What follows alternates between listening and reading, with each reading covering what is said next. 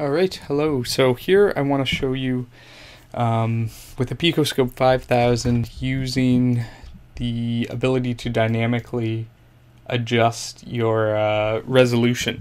So to do this, I'm going to use an application that might be fairly typical. So I have a switching power supply here, and I want to see how it responds to going from almost no load to close to full load.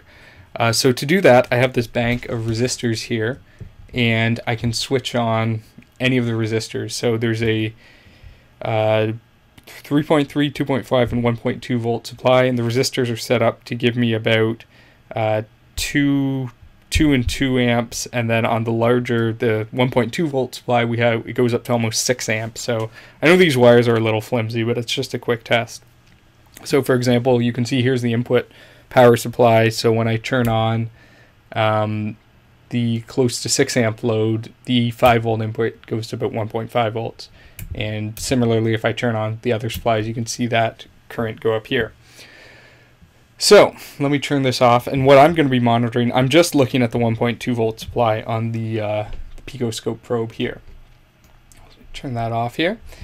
So here's sort of your typical setup that you might have with any scope. So the first thing I'm going to do is just look at how the signal looks. So we're at 1.2 volts here, and then I turn on the load and see what happens. So we're actually seeing some pretty bad responses here. We see these huge negative spikes going down much more than we'd like.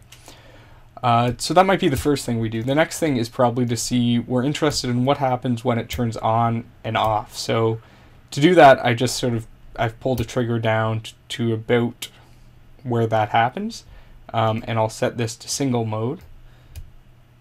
So on, and then when it goes off, this is where we see this even bigger positive spike. So we might be wondering how big it is. So I'm going to switch this to rising edge, and we'll just replay that again.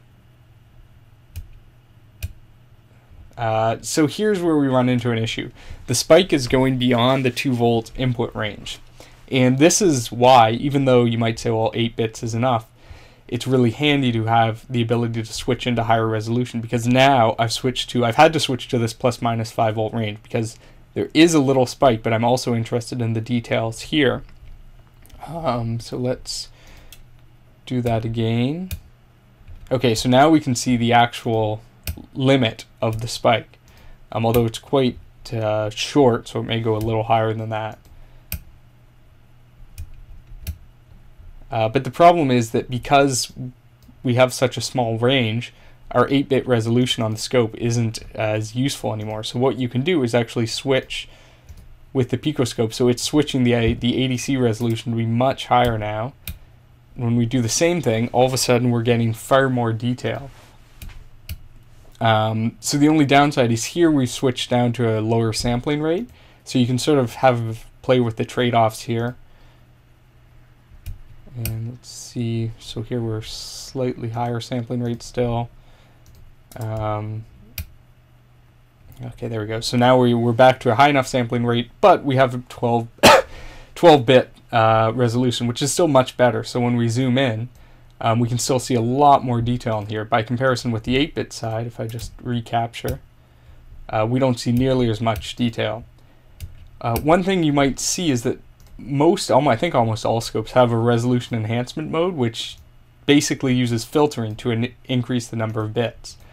It's important to realize that this does help somewhat. So here, for example, I go to 10 bits, and you can see that it looks like I'm getting more detail, but you have to be very careful with this because it can also affect your signal. So for example, if I just crank this up to 12 bits with resolution enhancement, not the actual ADC resolution, you're losing all the detail of those spikes entirely, even though you think you're sampling at a really high rate. So you have to be very, very careful using that sort of software resolution enhancement. And it's quite nice on the PicoScope devices that you can increase it by half a bit at a time, so you can actually see intuitively the effect of that.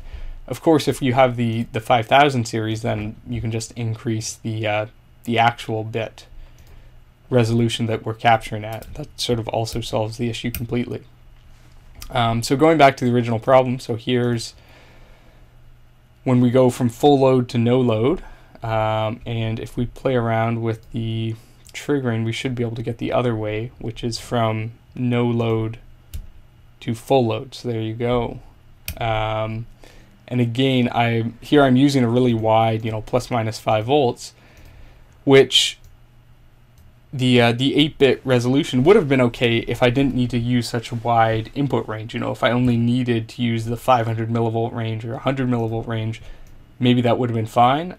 But if I want to be able to capture all the detail of that spike at the output going up to 5 volts in the same capture setup, then having the ability to switch the bits instead is very convenient.